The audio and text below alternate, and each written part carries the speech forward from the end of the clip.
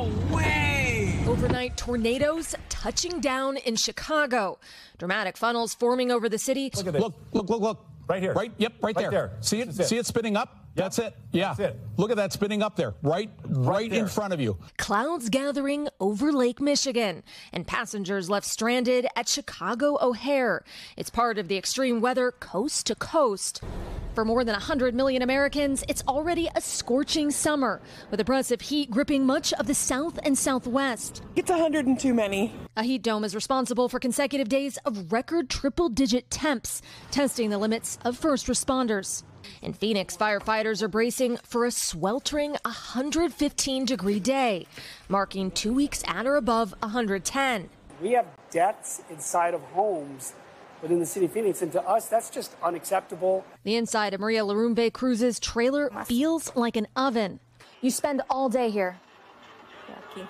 This room, cooled by an air conditioning unit, is her only refuge. But she says it's a struggle to pay her monthly bill.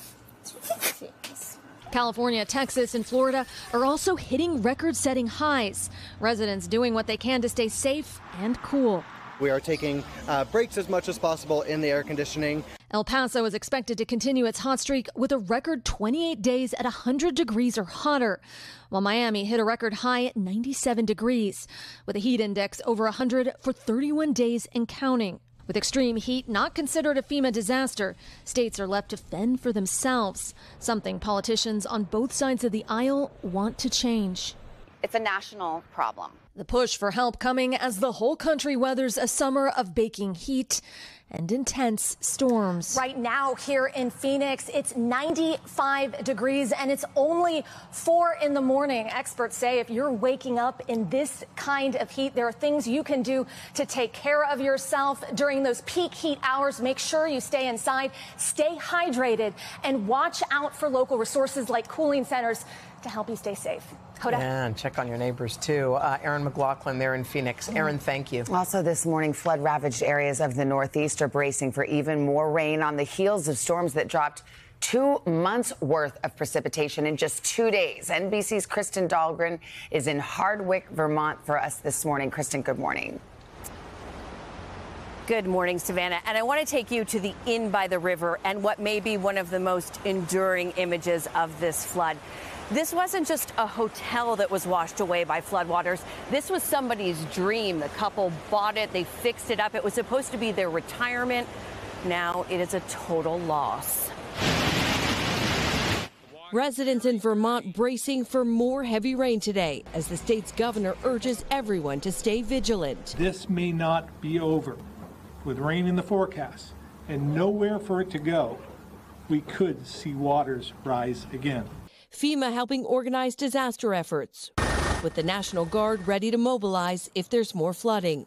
We're just staging in locations to be ready and prepared to respond. As widespread devastation from the catastrophic flooding sets in for so many living here. What is it like to come home to find this? It's devastating, absolutely devastating. I have no words. We just need help. That desperation echoed in towns across the state, with lifetimes of memories now irreparably damaged in just days. We're going to lose the stuff that means the most to us. But we have our cats and we have each other. Murky floodwaters still filling many streets. Others lined with piles of debris and mud as residents start assessing the damage. What do you do? I mean, scrape it up. Where do you put it? It's a long road ahead for business owners in downtown Montpelier. It's a big mess. But local officials are now cautiously optimistic as the Wrightsville Dam and other state rivers have started to recede. All rivers are expected to be below flood stage within the next 24 hours. And communities begin to rebuild. We will definitely come back from this. And as you take another look at the damage here, you can also see how far the river has fallen. And officials say that is really their hope as we go through the next few days, that the waters have receded enough in these rivers and tributaries to hold a little bit more that's coming with these rainstorms. Savannah? All right, Kristen Dahlgren. Thank you, Kristen. Let's get some more on the storms and the heat. Let's bring in Weekend Today's Angie Lassman. Hey, Angie, good morning. Good morning, guys. I wish I had better news for that same area. We're going to see another round of some of these strong storms storms working through and bringing with it some heavy rain. This is the same complex of storms that worked through parts of Illinois and Michigan yesterday, bringing some of those tornadoes that we reported. Now, as far as the heavy rain is concerned, again, some of those hard-hit areas, places like Vermont, New York, New Hampshire could see these rainfall rates impressive, up to 2 inches per hour. This is, of course, not what we need when we're trying to clean up, and we could see some flash flooding concerns through the day today. When it's all said and done, we could potentially be seeing widespread amounts, maybe 1 inch to 2 inches, but localized amounts up to 5 inches across this area. This does include, again, those same places that received those 2 months worth of rain in a really short period of time earlier in the week. And of course, we cannot not talk about the heat. It is impressive across much of the country, including the Southwest, but let's focus on parts of the Southeast and parts of the Southern Plains. Corpus Christi hits 95 degrees today, feeling like 114. Memphis, you're going to feel like 108. Even up into the Northeast, where we don't have heat alerts, we're still going to be continuing to feel really uncomfortable and very summer-like. We go into tomorrow, 90s still out there, triple digits for the feels-like temperatures remaining along the Gulf Coast in Texas. You really haven't had a break in Texas. That's going to continue today.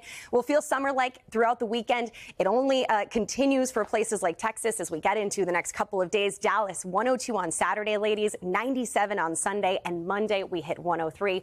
It's going to be an uncomfortable couple of days for folks there. We'll have to be, of course, cranking that AC. Absolutely. We'll check back, Angie. Thank you. Hey, thanks for watching. Don't miss the Today Show every weekday at 11 a.m. Eastern, 8 Pacific on our streaming channel, Today All Day. To watch, head to today.com/allday or click the link right here.